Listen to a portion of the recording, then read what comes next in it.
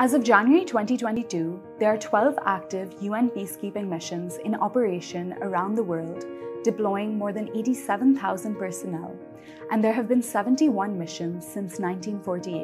In 1988, UN peacekeeping forces were awarded the Nobel Peace Prize for their contribution to reducing tensions where an armistice has been negotiated but a peace treaty has yet to be established. The first peacekeeping mission was deployed in 1956 to Egypt for the Suez Crisis, with the mandate to observe the ceasefire and ensure the withdrawal of forces. Peacekeepers had little authority to intervene, and the guiding principles of future operations would emerge from this one, namely impartiality, consent of the host state, and the non-use of force except in self-defense and in defense of the mandate. Since the Cold War, though, their mandates have evolved to include more robust and aggressive forms of peace enforcement, as well as more traditionally state prerogatives of peace building, such as rule of law operations and the promotion of human rights.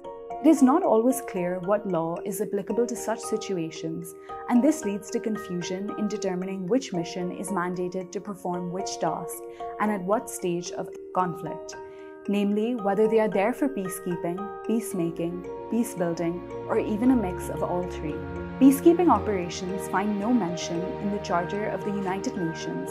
However, most agree that the legal basis for consensual operations falls between Chapter 6 and Chapter 7, which is often referred to as Chapter 6.5. The Security Council has also used enforcement action under its Chapter 7 mandate to maintain or restore international peace and security.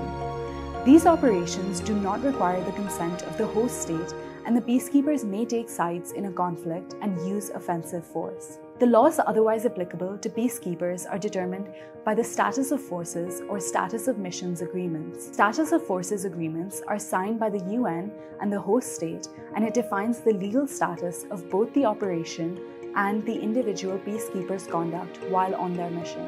A key issue that arises under these agreements is that of accountability. And while peacekeepers have done much praiseworthy work in missions, there have also been many allegations of complicity in human rights abuses, the commission of criminal conduct, and in particular, allegations of sexual abuse against civilians in their host state.